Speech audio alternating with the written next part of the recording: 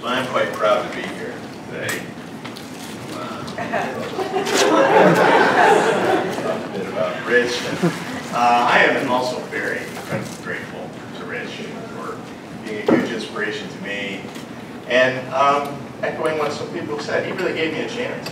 And although Joe Graves did suggest that the grad committee take a look at my sketchy application,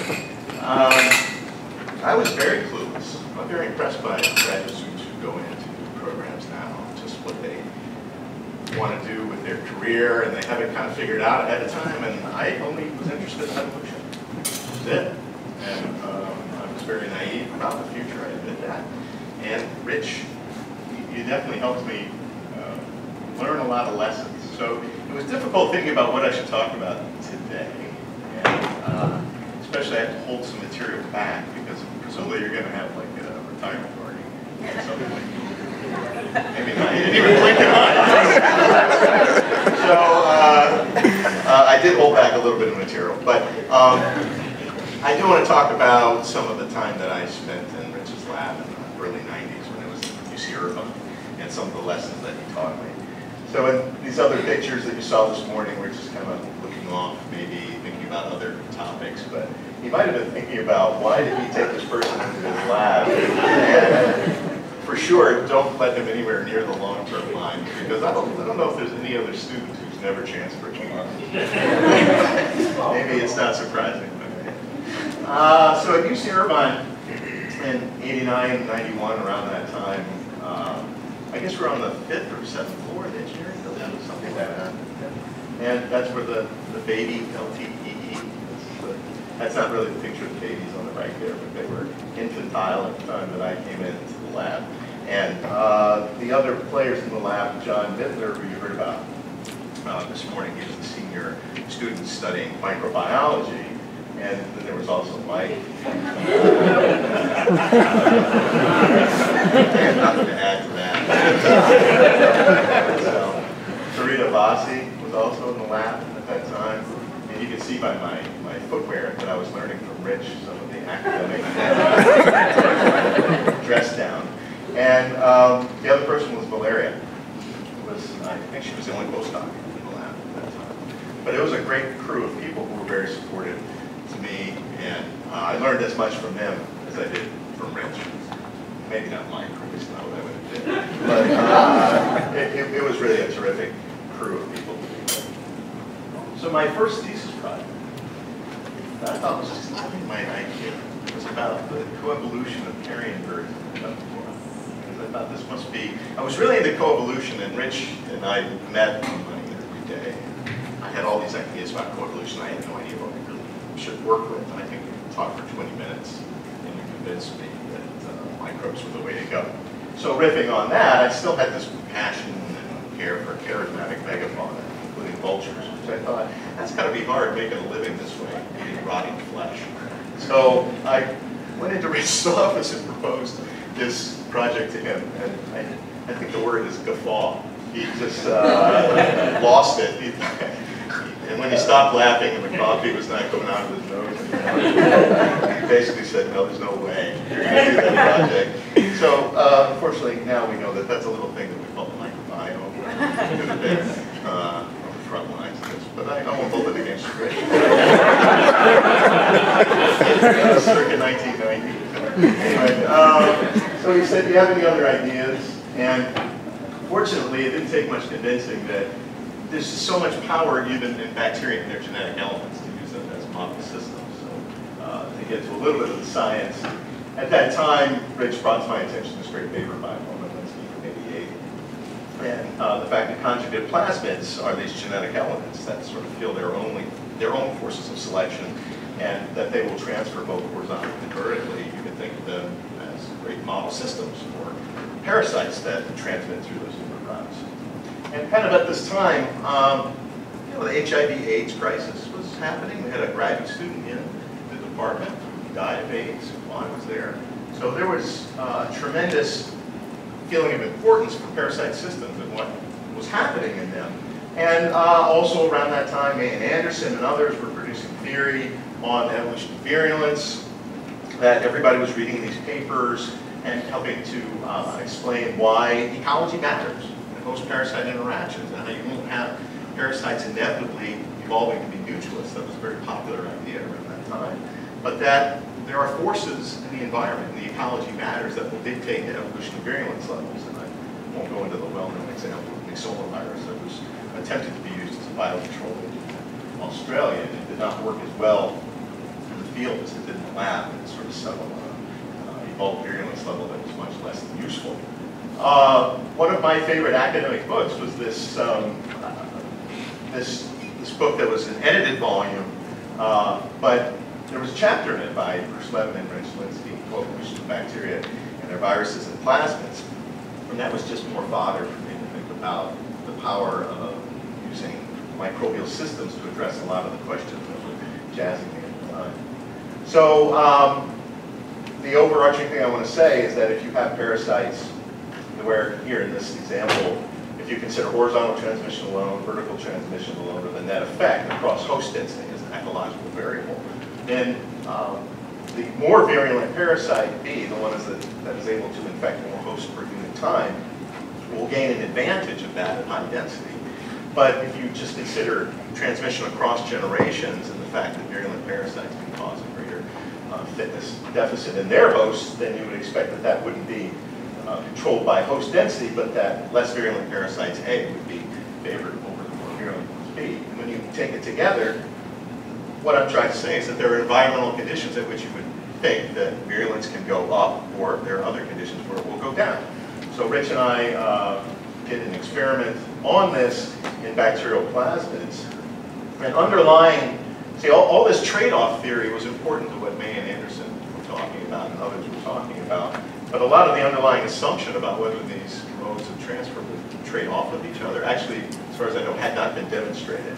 And in our paper from 98 with Vaughn Cooper, what you're seeing here is on the y-axis, that's essentially the rate of horizontal transmission. And on the x-axis is the degree of fitness burden to the bacteria caused by these plasmids. And essentially, they're going in two different directions. If they go down one path and they become more virulent, they can't have their cake and eat it too. They're going to be a greater burden on their hosts. So that was really cool and satisfying, except that before our paper was published, I was scooped in the sense that Jim Bull is just a terrific scientist. He and his colleagues had a very similar paper that is very well cited, but differently so. But I was dejected over this. I was really feeling happy about a project that was working, and yet at the same time, we found out that I was scooped.